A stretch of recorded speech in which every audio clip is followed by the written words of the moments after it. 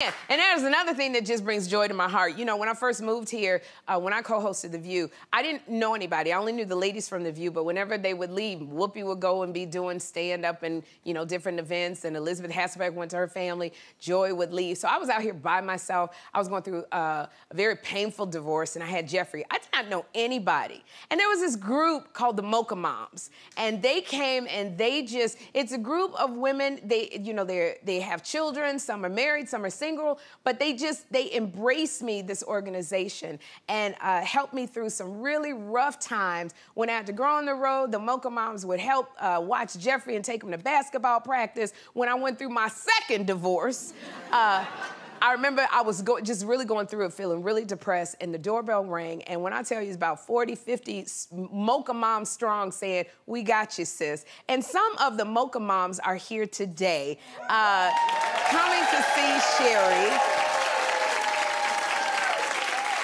I just wanted to give a quick shout out to the National Board of Directors of Mocha Moms. And I want to say, if you are ever in the city, because they are nationwide, if you're ever in the city and you're feeling alone and you want your children to make friends, contact the Mocha Moms organization, because they just embrace you and love on you, and they are like family. And thank you so much for being here.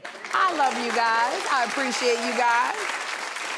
Now, you don't have to worry about coming to me for a third divorce. That's what, you ain't got to come over my house. Woo!